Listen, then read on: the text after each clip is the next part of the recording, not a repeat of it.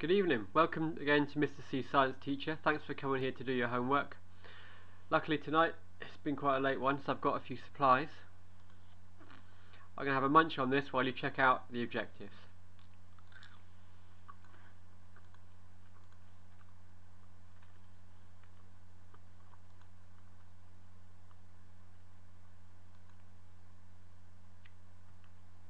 Now, you might have already got to grips with some of the easier objectives there, but clearly there's a lot of work to do, so let's get on.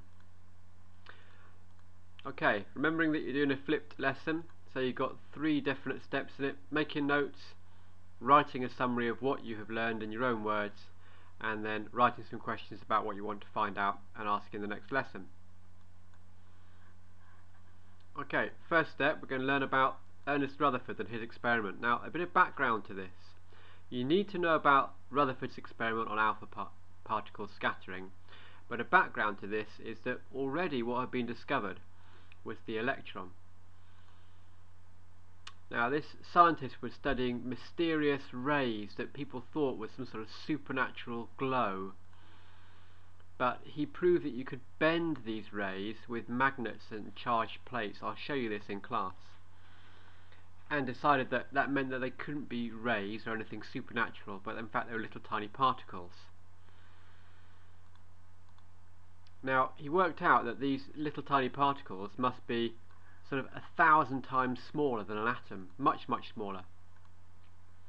And so his colleague Ernest Rutherford decided to try and work out how they would fit into an atom. Now, the model that people had at the time was that maybe an atom was like a plum pudding or like a blueberry muffin or something like this. They thought that the electrons might be like the plums in the plum pudding, so little lumps that were stuck in like a positive sponge, and the positive sponge was there to balance out the negative charge of the electrons, but they weren't sure. So Rutherford did this.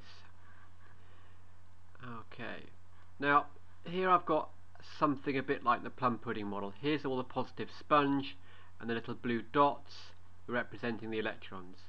Now, he used something which had just been discovered by Marie Curie. He used something called alpha particles, and this is what he would expect. If an atom was like a plum pudding, these alpha particles would just zip straight through. So he fired alpha particles at a very thin foil of gold to see what would happen, and he discovered that most of them did go through. But when he looked carefully, he discovered something else. What he actually found was these results. He discovered that as well as most of them going straight through, some of them, look at these ones here, bent right back. So most of them were deflected not at all, or a small amount, but some of them came right back at him, and that was a big surprise. So here's what happened in terms of his observations. First observation was that only a tiny proportion of the alpha particles deflected. So that made him realise that most of the atom must be empty space. We're talking 99.9999999999% empty space, which in itself was a big step forward in our understanding. This table is mostly empty space. But some of the particles are deflected a lot. Now, these particles, these alpha particles, were really big. They were the most energetic particle anybody had ever discovered. He said it was like firing a cannon at a sheet of tissue paper and having the cannonball bounce straight back. So clearly, inside all this empty space, there must be something that was big and heavy, has got a lot of mass. He also said that because some of the particles came straight back, it looked like they were being repelled. Now, he already knew that the alpha particles were positive, so he concluded that this heavy part of the atom must also be positively charged. And that's the evidence that we have for our model of the atom. This is what you've been learning since year 7. Here we go. There's the sort of model that you've seen before. So, in the middle you've got protons and neutrons. We now know they've got roughly the same mass as each other, so we call it a relative mass of 1. And around the outside we've got the electrons. So the negatively charged electrons go round and round the outside of the nucleus which contains the positively charged protons and the neutral neutrons. Let's see that in a table. Summary next. So we discovered the evidence for the nucleus with this alpha particle scattering experiment, and Rutherford came up with the idea that the electrons must be orbiting around the outside of the nucleus. Here's our table. Okay, so we say this mass is actually really small. It's 1.67 times by 10 to the minus 27 kilograms. But because a proton and a neutron are almost the same, we give them a relative mass of 1. Now, the electron's got a tiny charge, 9.11 times by, so mass, 9.11 times by 10 to the minus 31 kilograms. It's minuscule. So we say relative to a proton or neutron, it's about 0. It's about 1/2000. But it does have exactly the opposite charge to a proton. So if a proton is +1, the electron must be -1. Now obviously most atoms contain quite a lot of protons and neutrons. Here's one example. Okay, a helium has a total of 4 protons and neutrons. So we give it a mass number of 4. That's the top number. Obviously you've got a symbol for it, so you can find it in the periodic table. And this number down here 2 represents the number of protons. We call it the proton number. Let's have a look at a few atoms. Here's one I made earlier.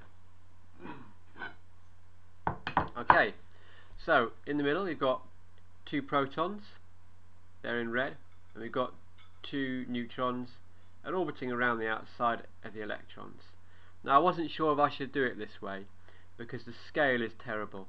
In fact, if this nucleus was the size of a golf ball, then these electrons would be somewhere going around the outside of like Wembley Stadium. So if you put a golf ball on the centre spot, these would be somewhere around the outside, so the scale's very bad. Okay, so we've got 2 protons, which means it must be helium. Everything with 2 protons is helium. And the mass number is 4, so the total number of protons and neutrons is 4, which means 4 take away 2 leaves us with 2 neutrons. Let's build something else. Let's build a carbon. Okay, so carbon 12, okay, must have 6 protons. So let's get a couple more protons and put those in the middle. Now, if the mass number is 12, the total number of protons and neutrons is 12. So if I take away the 6 protons, I'm left with 6 neutrons. Here we go. 1, 2. Ooh, I haven't put enough protons in yet either, have I? Is this right? 4, 5, 6. Nope, see up. Here's those others, and just to balance it up, to keep it balanced, I must also have a few more electrons. You always have the same number of electrons as you have protons. Right, move on. Okay, let's do nitrogen then. Well, proton number is 7. Here we go. The mass number is 14, so I'm going to have to put an extra neutron in there. And of course, oops, we're going to need an extra electron to balance it out. Next one. Here we go. Okay, this is uranium. It's got 92 protons and 235 as a mass number, which means it actually has 143 neutrons. So, see how we go. It's a bit of a mess. Something like that.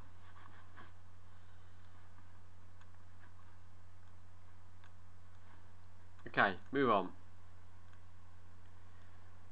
Okay, if we have a look at a periodic table then, something like this one, okay, we can see that the periodic table is always based around the proton number. Hydrogen is 1, helium is 2, lithium is 3, magnesium is 12, cobalt is 27. This is the important number. It's it's the proton number, which is the most important number because it tells you what element you're going to have. Okay. So, the proton number always determines which element an atom is going to be.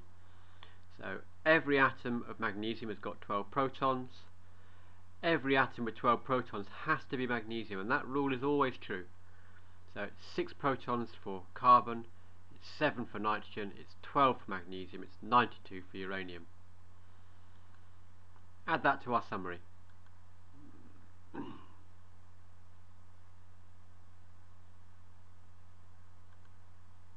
Okay, let's have a quick look at a little bit of video to tell us something new. Here we go. Listen carefully. Showed that the elements can exist as different isotopes. These are atoms with the same number of protons, which they have to have because they're the same chemical element, but they have different numbers of neutrons. Some of these isotopes are stable, like carbon-12, which has 6 protons and 6 neutrons and is not radioactive. But carbon-14, another carbon isotope, has 2 extra neutrons in the nucleus. Okay, so what the naked scientist is explaining is this.